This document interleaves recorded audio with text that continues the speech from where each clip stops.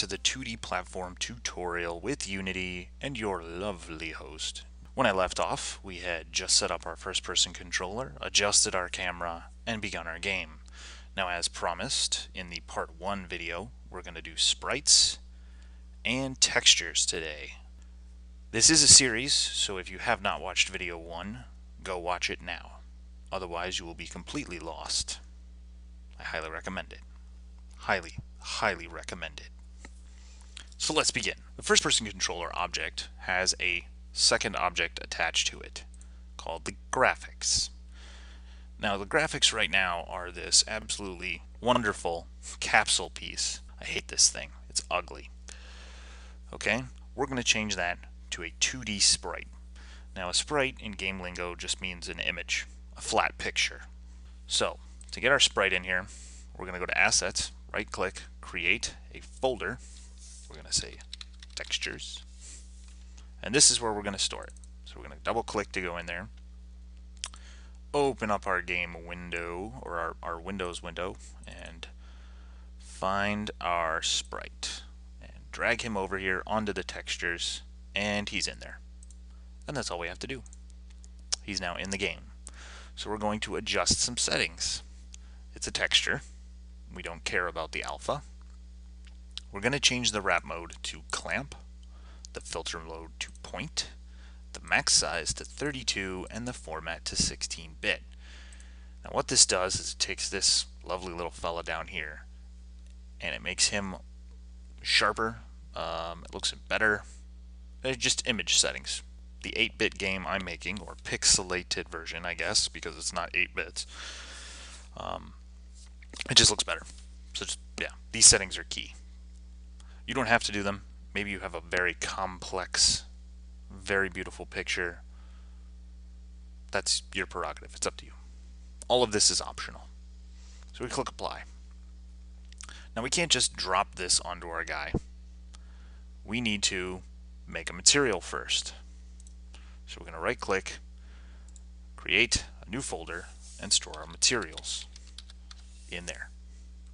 We'll right click on the folder and hit create and go down to material. I'm going to name the new material player. Okay, now you'll notice our player is a diffuse shader and has no texture. So let's select a texture we just put in our textures folder. So we hit the select button over here, grab our little guy, and he shows up. Now you'll notice in this little window that all this black stuff is here, and we don't want any of that.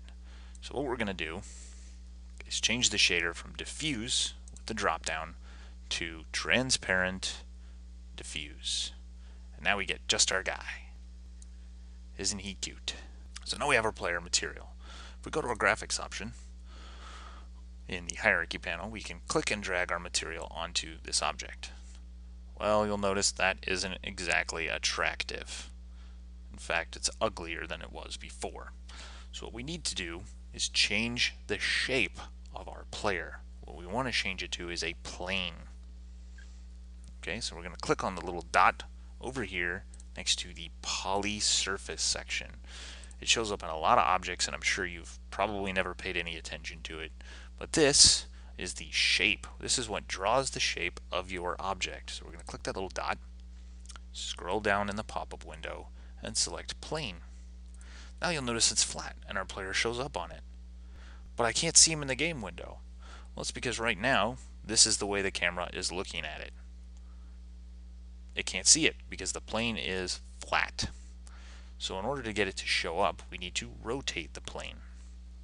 So we're going to go over here to rotation on the graphics object. We're going to change the X to 90 and the Y to 180. And now we have our guy. Now there's a couple of issues you're going to come up with right away if you try and play test your game. One, he falls through the floor. Well, sort of. Now that is because the first person controller has a little green area. This is the collision area. And you'll notice the little green area does not line up with our guy. So we're going to take a couple of steps to make him fit in this area and make this area fit him. Okay, so the first option is we can scale down our guy to fit inside the box. The other option is we can scale up the box to fit our guy. We're going to do both. So we're going to take our graphics, go to the scale tool, scale it down until we like how he looks in the game window. And I like him right about, what's good? Right there's good. I like that. That looks okay. Sure, you can't even see the difference. But, anyway. So next, what we need to do is adjust the size of our player, because if we click, you'll notice that green area still does not cover our guy. So what we're going to do is we're going to come over here to our character controller. So we click on the first person controller and we get a character controller. So what we need to do is change the center, the radius, and height of that green area. So what we're going to do is change the radius first so it matches the width of our player. Next, we're going to change the Y so it covers our player and is not sticking up over his head. So I'm going to drag mine to the left so it goes down and put it right about there. Now you'll notice the green area still doesn't cover his feet or the top of his head. So this is where the height comes in, the very last setting. We're going to drag that up by moving the little arrows to the right until it covers our player, just like so.